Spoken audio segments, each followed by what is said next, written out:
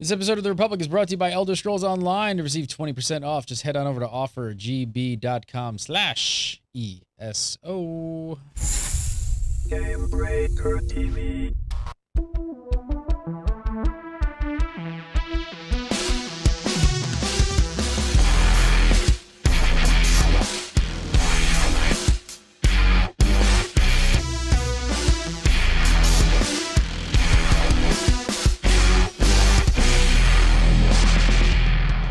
What's up, everybody? Welcome to The Republic, episode 177 for April 4th, 2013. You're watching Game Breaker. I'm Gary, and coming up on today's show, BioWare insanely rocking our world. So we're going to go over the PvP Q&A, Power Tech Q&A, and so much more. Joining me as usual, Mr. Larry Everett. How are you, sir?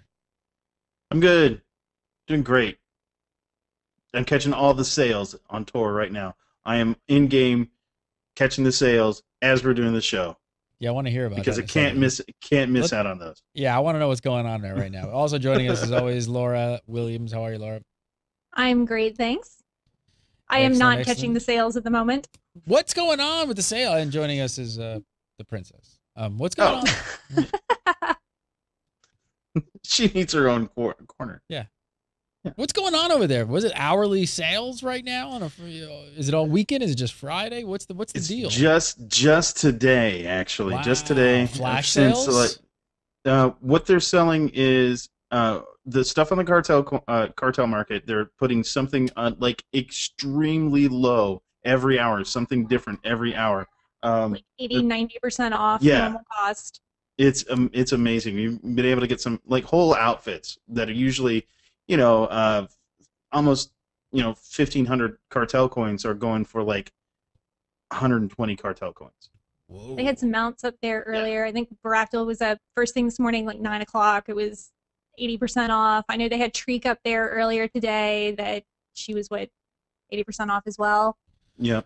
So was everybody just like staying online, just nonstop for the sales? Or they're coming back like I did, like once every hour at the top of the hour. They're like, oh, yeah, okay, I don't want that. Okay. Have they done this before? Is this the first time you've done no, a this flash is sale the hour? This is the first time. First time they've done this.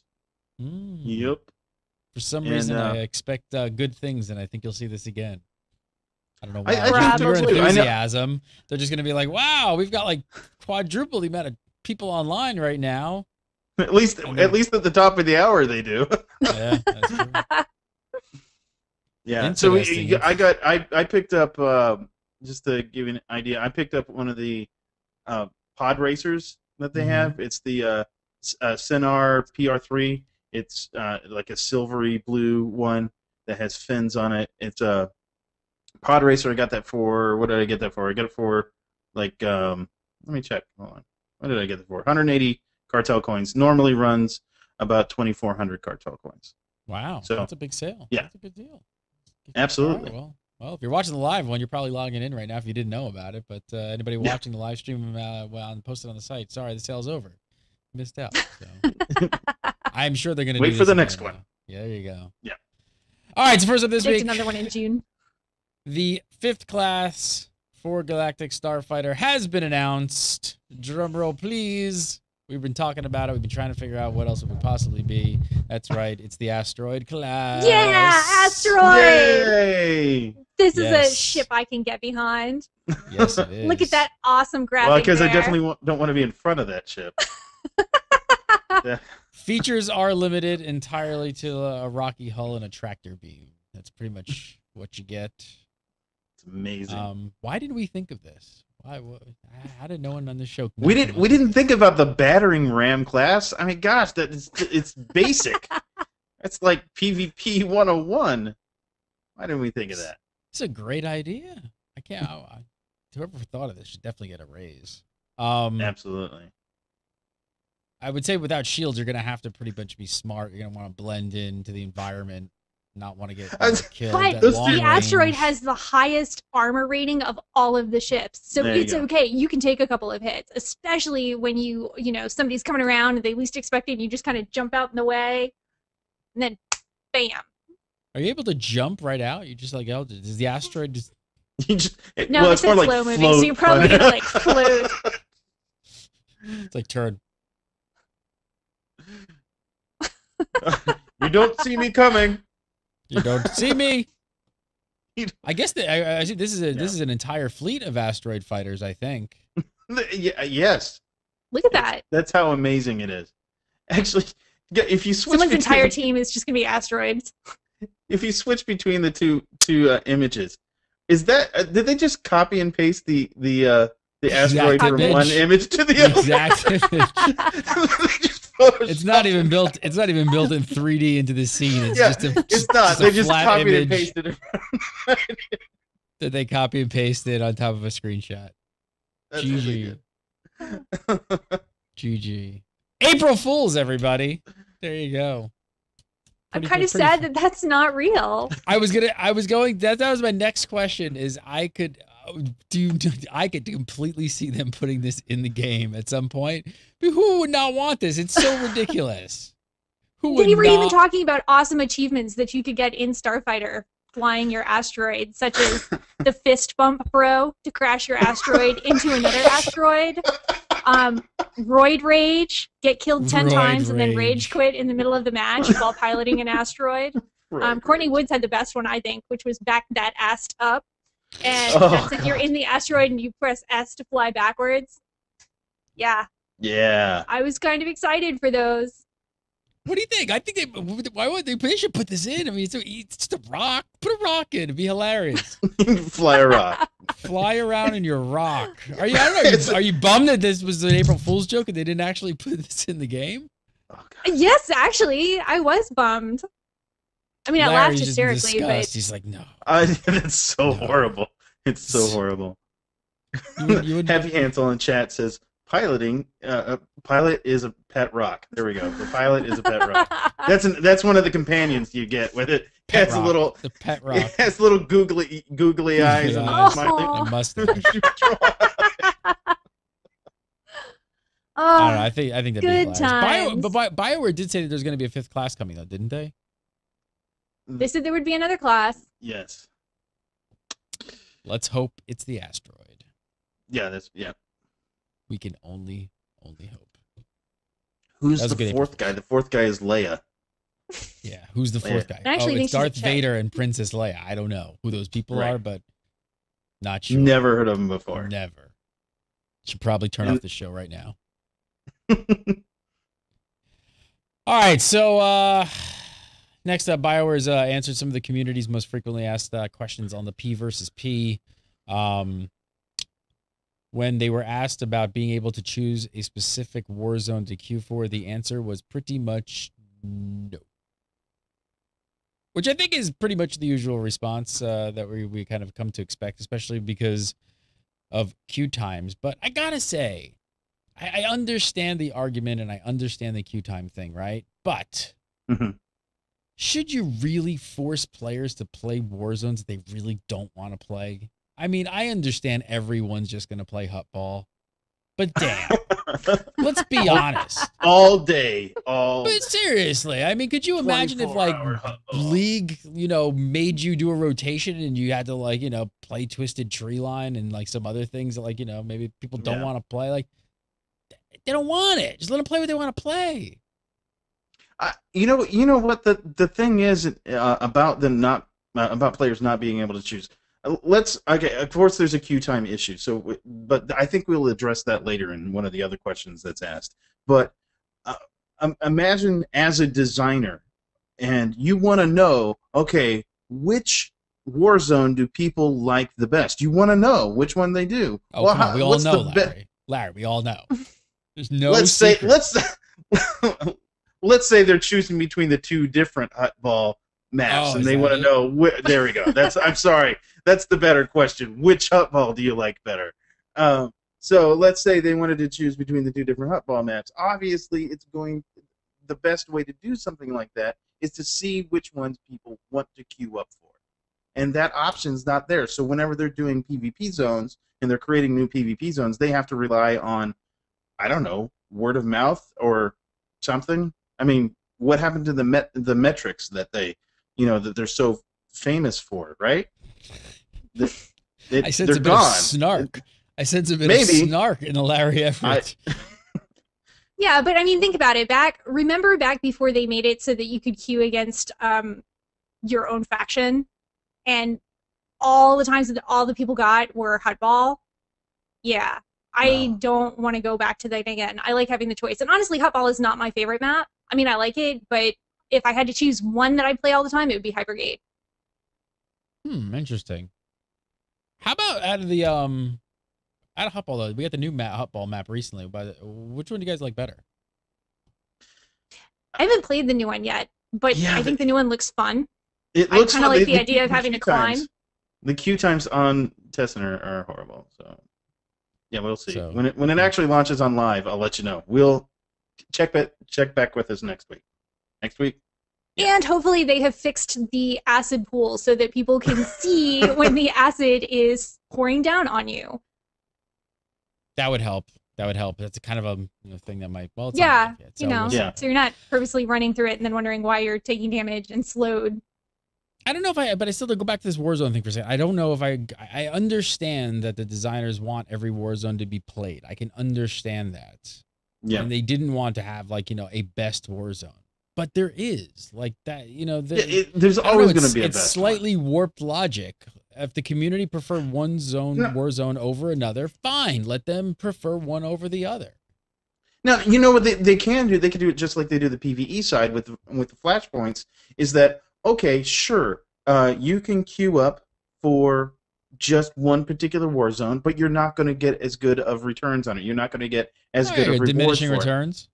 Yeah, something along that line. If you only want to do the 2 Hutball maps, okay, you get only so much rewards for it. If you want to do them all, you get exponentially more rewards. So, I mean, that's why not do something like that?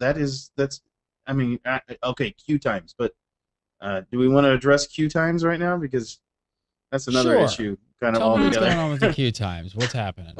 Well, the queues in general. One of the things that they have absolutely, I think we talk. It's on the list here later, but they said that they are not going to do cross-server queuing. That's not even on the board for the cross-server queuing, which is kind of ridiculous when you think about this, because especially when you're concerned about, okay, what PvP zones do people want to play? Well, there could be more options if there were cross-server queuing, because then you wouldn't have to worry about queue times as much, because now you have the whole player base to choose from instead of just one server. Why do you think they're taking that stance? I don't know. I'm completely flabbergasted. I know there's technology issues, which if it's technology issues, then they should just come out and say, you know what, guys, sorry, it's a limitation of the game engine or the game or the way that it's built. This is just not something that's going to happen. But if that's really what it is, then just the rage say that will ensue. It'll be hero engine but all over I again. think that people would appreciate an honest answer rather than just saying, well, no, this is never going to happen, or maybe someday in the future, or probably not. Just if that's what the problem is, then say that's what the problem is. I like Laura's world. I really do. I just don't know. I don't know if the internet is ready for the truth, Laura. But I agree with you. I completely agree. I agree too, but I don't think that that's the issue. You don't think it's an engine issue? Well, no, it might sort of be that issue, but it's not an issue that's unsolvable. Maybe it's a very expensive issue. Well, it is, but the thing is, how much money have they lost because they don't have it? That's probably a lot. They've lost a lot of the PvP community. I think so too. I think they've lost a lot of a lot of some of the initial issues that they had whenever they had a bajillion servers and nobody and all the servers felt kind of empty. Would that have completely eliminated the cross-server queuing? That would have completely eliminated that, at least on the PvP side, because it would have felt like the servers are full because queue times are popping, and it wouldn't really have made that much of a difference that the servers were that empty. Yeah, and I think the hard thing to really figure out here is, especially without looking at data, but they have the data, is that what I don't get from taking this stance is I totally understand, but if there are some, technical, hurdles that they have to get through, but not allowing players to choose like this, to me, what it does is then it makes you go, how many other maps are there that are kind of mediocre that you kind of don't want to go through? How many? what are there? all the defense maps like Alderaan don't want to do, Denova Like don't want to do that. roughly, how many do you have to go through? At least that you don't. Well, Well, it's at least completely two. random what you get though. Like you could get the same one 5 times in a row. You could get a different one every time you go in. Exactly, but that means like that I mean, means RNG. potentially 5 times in a row. You could kind of be in a pissed off state of mind for PvP because you're just like, oh my god, I hate this map. Like I don't want to do this map. Yeah. Like, it just doesn't. I just Yeah, think getting it's like- Alderaan twice in a row. Oh god, I'm done with PvP when it happens. I mean, we all know it would be hutball all day. That's the thing. It would be hutball all day. That's all anyone would queue over. 24 hours. That's pretty much what would happen. Am I wrong? Am I wrong? Is that real? I don't know. I'm kind of with Laura because I think kinda like people would hybrid rage games a quit little because better. there's still a lot of people that don't understand that the key to winning hutball is passing. Yeah. I So can you only don't play think hutball it- for so long before I'm just like I Well- can't be on a team with people that don't know how to pass. The thing that happened with Hutball, I think, well, I don't know about now. Currently, it might be, the story might be a little bit different. But originally, what happened with Hutball was that was the only game that you could play that was you can play your own faction. And whenever you had, for instance, on my server that I was on originally, we had an abundance of Imperial players, and so it was constantly Hutball all the time. However, now it might be a little bit different with new people coming in and rotating out. Hutball might have gained a little bit of steam, but for me, it's still kind of I've seen this thing for the last couple of years, and it doesn't really do it for me anymore. And people have got the strat when you're up against a pre-made, the strategies for Hutball, people have got them down. I mean, they're across the court in no time. And, Yeah, I don't know what the answer is here. Maybe some sort of incentivize players to play some of the other maps, but I don't know. I think giving the freedom at least would make people feel a little bit better. Who knows? What do I agree. know? Maybe they just don't Incentivize. want- They don't want to hurt the designers' feelings that their maps. That's right. They don't want to. Whoever Gabe Amatangelo, who designed Alderaan, they don't want to upset him. He's no longer with the company, but they don't want to upset him anymore. All right, I want to talk about these this league stuff here, but really quick, I want to tell you about one of our sponsors. It's Elder Scrolls Online.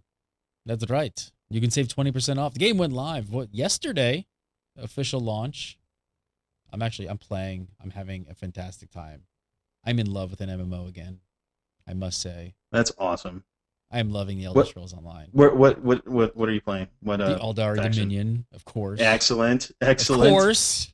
Good choice, sir. The only choice for me. I'm loving it. I'm absolutely loving it. If you guys haven't picked it up yet, check out some streams, watch some YouTube videos, see if it's for you. It's a very story-based MMO. I guess it's kind of, in a sense, I gotta say, to some extent, it's. I'm gonna say it's, I guess, like Star Wars-esque in a sense. It's not sci-fi, but like the last game that we saw with this much story and voiceover and all that kind of stuff was SWTOR. So it might be worth a shot. It's not free to play, but we got 20% off. So if you guys haven't picked it up yet, we've got a 20% off deal that's both on the regular digital edition or the digital Imperial edition, not the hard box edition. Not on those. So if you're looking to pick up digital or the digital Imperial, just head on over to offergb.com/ESO and make your purchase through Gamebreaker. We also have a bunch of other deals. If you just go to gamebreaker.tv/deals, DEALS, it's our page that we try and find really sweet deals for you guys on games. So check it out. There might be something else over there as well, but this deal on Elder Scrolls is definitely a really, really good one. So 20% off is quite a bit. I mean, if you buy the collector's edition, I think you're saving like, I don't know, 15, 16 bucks. I think it's the best deal around. I think we've got the best sale around. So check it out. offergb.com/ESO. All right, so tell me about the Hutball League. BioWare said that a Hutball League wasn't on the roadmap, but it's on the wall of crazy, apparently. What exactly do people mean by a Hutball League? Like, what's going on? They want to have like a season and teams, and I assume like some sort of I don't know, maybe brackets it's like a and things fantasy that? football team. Now, I'm assuming that that would be like a I don't know, like a season where certain teams are pitted against other teams, and there's a chart that breaks it all down, and until you have like the super Hutball or whatever, something like that. Yeah. More than just the frog dogs and the rotworms. Right. That'd be sweet, and then that would be awesome too to have different jerseys and whatnot. Oh, that would be so cool. I mean, what do you think? Could that really help sort of the PvP community? What do you think? Do you think creating something like that would kind of get people to rally around it? I mean, they're saying not really anywhere on the roadmap at all. Yeah. If they had cross-server queuing, seriously, I'm dead serious about that. But I mean, I'm kind of joking. But I'm serious. Let's go back to that for a second. How are queue times at the moment in general? Queue times in general are fine. You don't. I mean, it's not. And now, as far as ranked is concerned, ranked can be a little bit rough, depending on the time of day. You definitely have to make sure you're hitting ranked war zones at the peak times if you don't want to wait for forever. But I think regular war zones still have a pretty decent pop rate. Yeah, you're not waiting too long. Just a few minutes. What do you? I mean, if you I wonder. I guess I wonder if I don't know. Do you think the server? I was gonna ask if the server community rivalries that build up on servers have anything to do with this, but it sounds to me like the PvP community is so small at this point that it probably doesn't really exist without the cross server. So I don't think you'd really be breaking that, would you? No, I think you'd see more interest in it if they had the cross server queue. I mean, what do we have realistically for servers? Like 7, 9, something like that. I mean, it's a really, really small amount. And there's not really a good reason to say, oh, well, it's not going to foster a community on your server if we introduce all these other people. And I just think that that's a little bit ridiculous because there's not a ton of servers to begin with. And a lot of that was an argument from a lot of MMO players for a long time, is that you would lose that sense of server pride sort of thing. But again, I don't think SWTOR really has it anyway, and most games have kind of lost that whole mentality. I don't know. I can tell you what's happened on my server. I can't speak for other servers but I'm sure some similar things have happened on others. You haven't created a sense of rivalry amongst the PvPers. It's almost a sense of camaraderie amongst the PvPers, and all the PvPers who are all the gamers who are into the game because of PvP all hang out together, and actually some of them are even on the same Mumble server. They're on opposite teams, they're on opposite factions, but they're all on the same TeamSpeak or Mumble, and they all kind of that is kind of funny and kind of sad. That yeah. That is kind of sad. Wow. That's what's happened, and that's kind of what's happened. And but I can almost guarantee that kind of thing would not happen if there was cross-server queuing, and we're now talking about defending your server as a PvPer. Now, granted, you might get the two factions on that same server to kind of coordinate and work with each other, but they would be less likely to work with somebody from another server. All right, I know you guys aren't huge PvPers, but let's talk a little bit more on who is at this point, right? Let's be honest. But BioWare's still saying, they said in the last the last Cantina that PvP is still a huge thing in Star Wars. All right, well, maybe we're just out of the loop. That's what we're just out of the loop. But they did talk about ranked season rewards, and they say that they're still happy with the 1500 rating on the high end for rewards. What do you guys think? I mean, it's still the top 5% of players. I mean, it sounds about right. That's what they're saying. That's what they're saying. And you know what? Kudos to them, because that Rancor is amazing looking. Amazing. That's not going on sale next hour. No. No. Damn. No, definitely not. I know, right? I'd be all over that. It is sweet. I am definitely jealous of the people that earn it. Congratulations. Do you see many of them around? I saw somebody with it on the test center when I was on there. Yeah, there's some. It was gigantic. Is it like seeing a Jedi? Is it like seeing a Jedi in SWG? I kind of sat there and I was like, "Oh, I want to come and touch it." If you have a Rancor, Laura wants to touch it. That's what she said. Just say it. That is what she said. That's what she said. It is kind of like seeing a Jedi. It's a little more common than that, but yeah. They also said they had no plans of bringing 8v8 ranked war zones back. Nope. Have people gotten over this yet? Sad. This was kind of a big deal when they removed 8v8. Has the community gotten over this yet? Apparently not. It sounds like. No, people are still mad about it. They ask all the time on the forums, when is this coming back?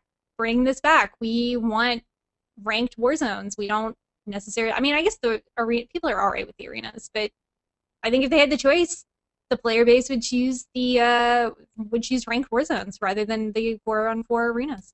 How do you guys feel about open world PvP? You guys into open world PvP at all? Because no plans to expand that.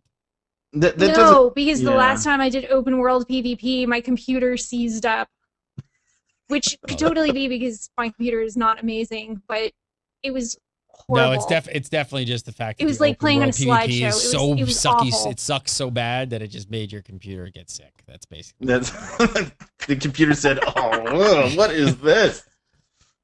No, there is some that exists. From my understanding, it's sporadic. It doesn't happen constantly, but there now. If there is an event like the last Rat Ghoul event. Oh yeah, Rat Ghoul event. If you're running around flag, there's a good chance that somebody's going to shoot you in the face. That is Probably amazing, me. and that is open world. What else you got? You got just the dailies and there's just those events, right? That both Right. factions can like quest. For instance, there's really good. I know that people are PvPers, especially on PvP servers. You don't find it so much on PvE servers, but on PvP servers, you'll find people on Oricon because that will be flagged. Well, obviously they're flagged at PvP server, but we'll all like choose a time or whatever. Maybe it's just at random, and they'll all go to Oricon and they'll just start battling it out in the trenches of Oricon because it's kind of confined as far as the space is concerned, and there are missions for both factions in the same area. And if you're on, say, a PvP server, it's an excellent opportunity to run into the opposite faction. How are arenas doing? They said there's no timeline to improve the matchmaking for arenas, but they're looking to avoid things like having like 4 power techs versus like 4 assassins, things like that. Is that like a common thing? Because I don't really think that that's all that common. I kind of felt like that example was a little extreme. Yeah, I kind of agree. I think, however, it's not uncommon to see multiples of the same class in an arena. Not 4 power techs versus 4 assassins, but you might get like say 2 assassins or versus 2 I don't know, operatives, which is actually detrimental. There has been some detrimental matchmaking as far as that's concerned. If you say, for instance, have 2 assassins versus 2 operatives on the other side, it could have been better matched if you just switched the one assassin with the operative, because you'll get 2 healers on one side and 2 tanks on the other side. And unfortunately, this game isn't quite rock paper scissors when it comes to DPS tank versus healer.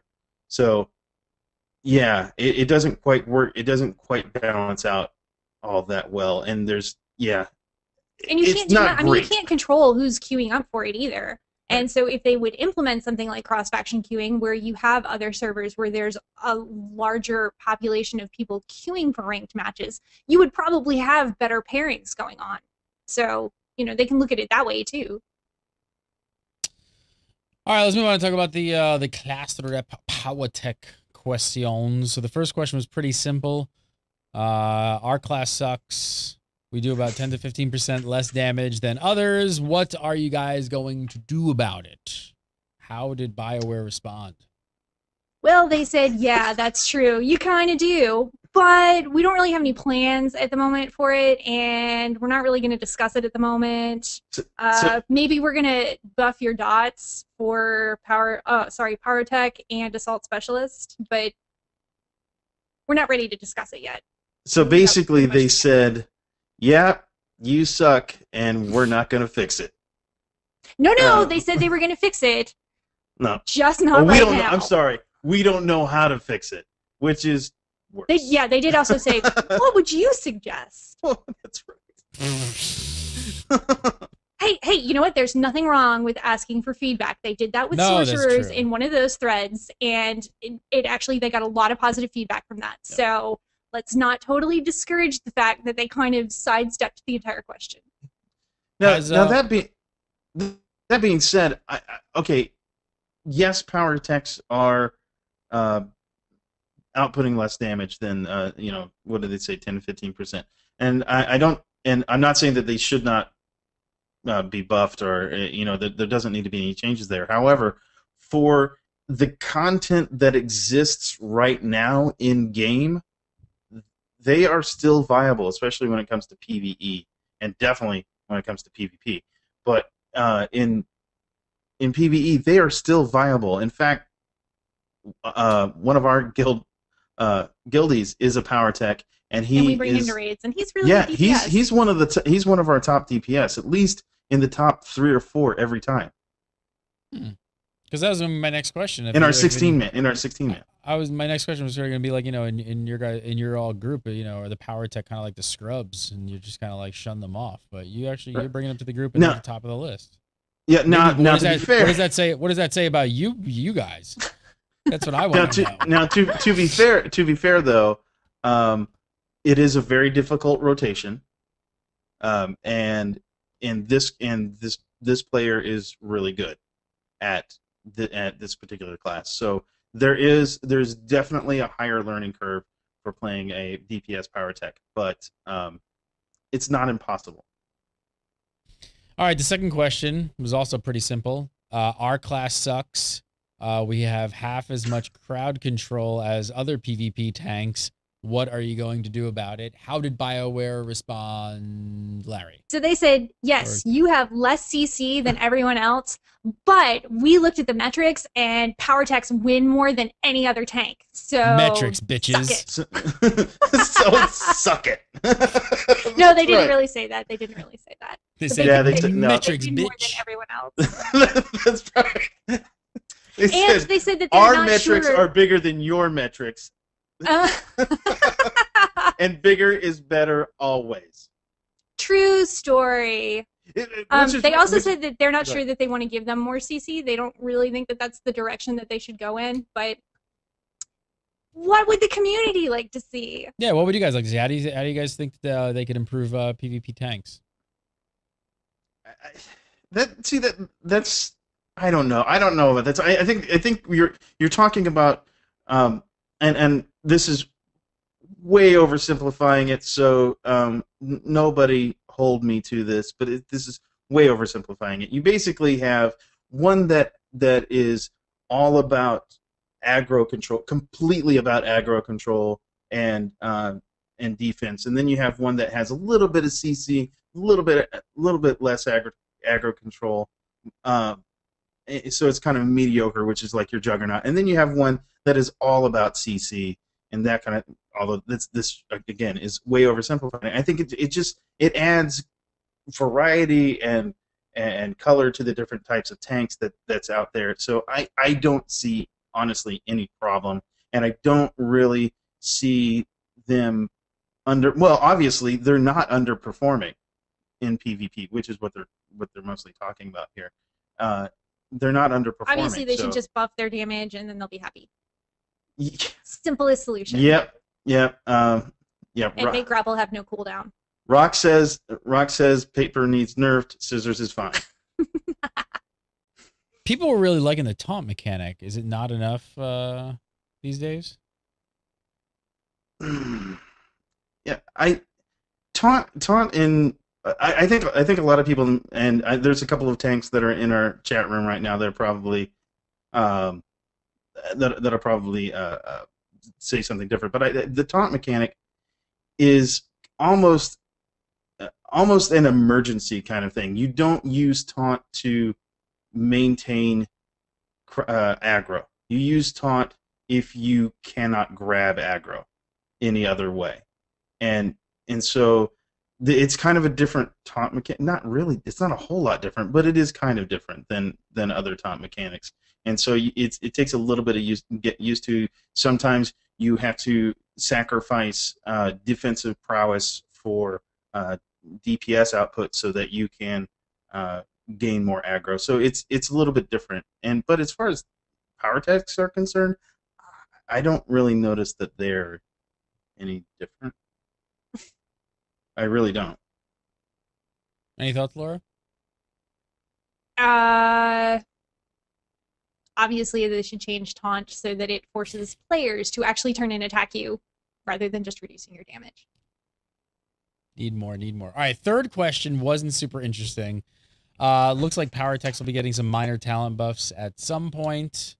And he's just improving build synergy, I assume? Well, they gave a couple of examples talking about some talents that you can take in the tree that actually make other talents weaker. For Pyrotech, they specifically gave the example of the Prototype Particle Accelerator, and that's supposed to give Rocket Punch and Flame Burst, both of them have a chance to reduce the cooldown on Rail Shot and then make it instant. But because they have a talent called Rapid Venting, it gives them 2% alacrity, and apparently that makes the Prototype Particle Accelerator talent proc less often. And then they also talked about in shield spec, there were a couple of shielding talents that they don't activate if you have really high defense. So BioWare came back and said that the alacrity is probably going to get changed to range and tech crit chance in a future update. And as far as the shielding goes, for two of them, shield vents and hydraulic shield, they're going to change it so that misses and resists will also cause those to trigger. But as far as heat screen went, it can also, there's already other things that will trigger it, so they're not sure that it's that they want to have it trigger off of misses and resists as well. They said that this could come as early as 2.8, but there's no promise that that actually will happen. 2.8. So basically, to sum up that entire rant, don't play a power attack. All right. Oh, one more thing before we go. So next weekend is the Makeup Double XP weekend for the foobar that they had with Kuat Drive Yards not giving XP, and apparently people not getting XP from regular flashpoints, depending on their group composition. So if you missed out leveling last time, or you want to level again, or you've got something else, we're getting another double XP weekend. It's running the 11th through the 13th. And supposedly they did fix the problem, definitely with group flashpoints, group compositions, some of them not giving XP, and they said that they think that they have fixed Kuat Drive Yards. Eric Musco said that they were not able to replicate the problem on their test server, so it may just be something on live, but they're going to be watching that. He gave kind of a condescending answer about how some people may not understand the difference between double XP and rested XP, and may have had unrealistic expectations about how much XP they should be getting. It was kind of a shitty answer, so hopefully it's fixed. Anyways, so everybody... Double XP, yeah. 11. Double XP. Yeah. I'm not taking off work again for it, but... Laura Williams, follow her on Twitter at VoidMynx, VoidMynx. And of course, right here on The Republic every Thursday at 6 Pacific. Larry Everett, follow him on Twitter at Shadow, SHADDOE. And of course, go over to the Hyperspace Beacon, where you can read his weekly SWTOR column. Check it out. All right, guys, have a great weekend. Double XP, double XP. Follow me, Gary, and follow GameBreaker TV, and go to Facebook.com/GameBreaker TV. Have a great week, and we'll see you next week. That's it.